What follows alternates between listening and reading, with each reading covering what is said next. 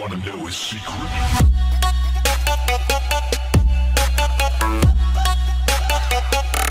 What's up, guys? Welcome to your weekly tutorial. My name is Grenader, and today I'm going to be showing you guys how to make lower thirds or animated banners, as a lot of people like to call them. So just sit tight and I'll be taking you through the steps, and hopefully you guys have an amazing time following along. We'll be using Sony Vegas Pro 12 instead of After Effects CS6, so hold on to your seatbelt and let's take this ride. So step 1 would be to download the freaking template, guys. Download the template. Now step 2 would be to actually open the template. Luckily for you, I already have it up here, up and ready to go. Alright guys, step 3 would be to change this orange color to a greener color, because I have no idea why I chose brown, but since the Instagram thing is kind of brownish and the Google Plus thing is kind of brownish, it really does not work with that. So what we're gonna do is that we're gonna come down here and click on this little button right here on the side, and this will allow us to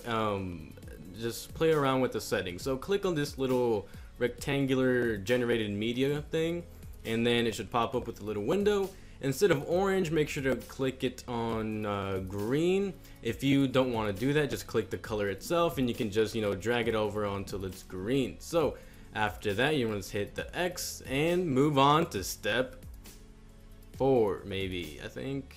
Okay guys, moving on to step 4 or 5 or 6 or 7 or 8. I'm going to be showing you guys how to actually just change the text. So it's pretty damn easy. It's already over here opened already for you. Okay, it's already open for you, so you don't really have to do much. All you gotta do is just start wherever you want to start. So let's start with Facebook.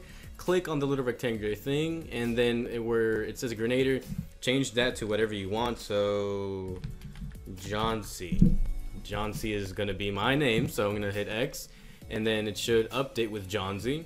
And then you want to switch over to Google Plus, whatever your Google Plus may be, change it to that. So John Z. Oh, come on, man.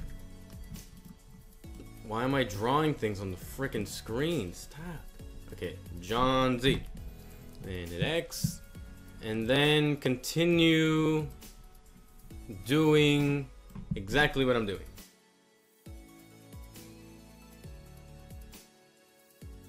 Alrighty guys, now that you're done with that, you can move on to step 5, 6, 7, or 8. Alrighty guys, so on step 6, 7, or 8, you want to hit the render as button, because this will allow you to render it into an actual clip, and then all you gotta do is just save it, yo. So after that, you want to change it to whatever you want to name it. I'm gonna name it social media. Media, come on, media. Quit doing that, media. Why isn't freaking D? Alright, it's gonna be called social me for now, because Camtasia is really dumb right now. So after that, you want to hit browse. You want to save wherever you want to save. I'm gonna save on my desktop because it's just easier to find. And after that, you want to click on either 30 frames per second or 60 frames per second. If you don't have these already by now, make sure to create a template. Or what you can do is to go into show, click off of that where it says show favorites only, and it should show you all these presets. The one I'd recommend to start off on would be the internet HD 1080p. If that's not there, I think I made that, but if that's not there, make sure to hit internet HD 1080p or internet HD 720p.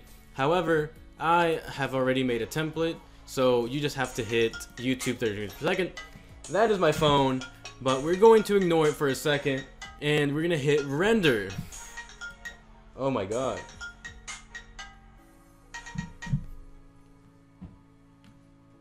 It's over. Oh, dang it.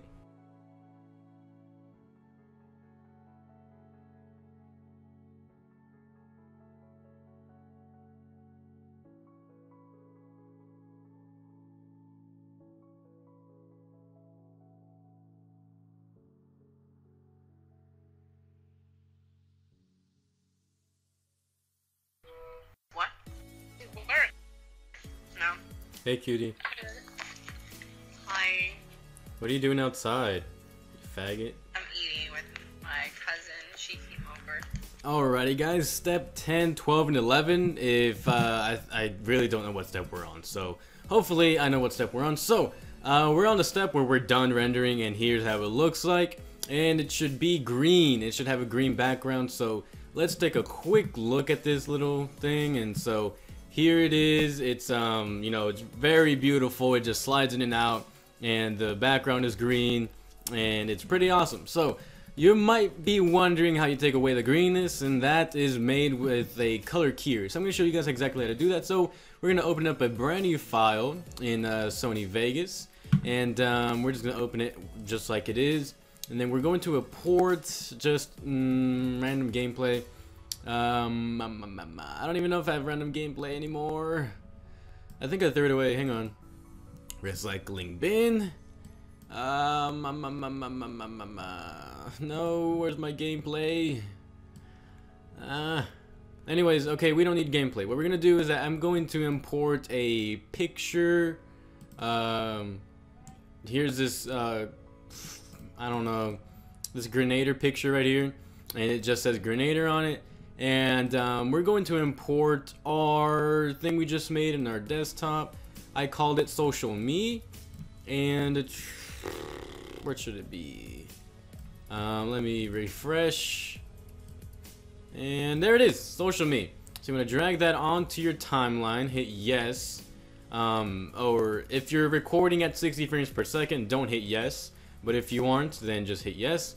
And this should be on top of your gameplay. So let's pretend this picture here is my gameplay, and you want to put this on top of it. That way it'll show up. So it's kind of green-ish and kind of nasty-ish. So we're gonna take that away. Now a little quick tip, just in case for those of you that don't have a Facebook or whatever, fill it out anyways, and then just find the part where the Facebook thing goes away, and then just trim it like so. And then after that, you're gonna get the Google Plus, and then after that, it just disappears. And you can split this into 4 different timeline things and just play with the actual settings or whatever. So I'm just going to leave it to how it was before, and we're just gonna leave it like that. So what you want to do is go to Video Effects, go down to Color Keyer, and I already have a preset for my Twitter, Instagram, all that stuff. So what I'm going to do is do default and drag that onto that, and I'm gonna make sure to hit the green. I think there's a green screen preset, and it should do that. Now if we play with the settings a little bit, we can fix the threshold to where it's actually transparent, but it's not like this. So if you see this, your gameplay would probably be a bit darker. So you want to lighten up the threshold or load threshold, lighten it up to where it's not interfering with the actual gameplay, but at the same time it's not like completely transparent. So I find to be just a little bit like right there would be fine, 0.163. It all depends on your gameplay and what you have behind it. And you can do a little test, check all these social media, and some of them might not work, like the Facebook one. It might require a bit more or less threshold, so that's when you need to just split it and go over here, click on the little like nutsack looking thing, and then make sure to lower the or actually bump up the threshold, and then lower down the high threshold like that. And now there you go, guys, there you go. It's just a matter of playing with the settings. Each individual like little animation here is different. This one is brown, this one is blue, this one is orange, reddish kind of thing, and this one is blue. So I just, you know, split them all up and then individually fine-tune every single one of them, copy and paste, and, you know, do all that stuff. So that's pretty much it, guys. Thank you for watching. If you enjoyed the video, make sure to leave a like and a thumbs up. Wait, that's the same thing. Okay.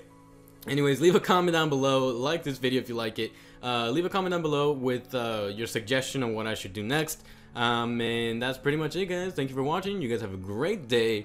See you in the next video. Peace.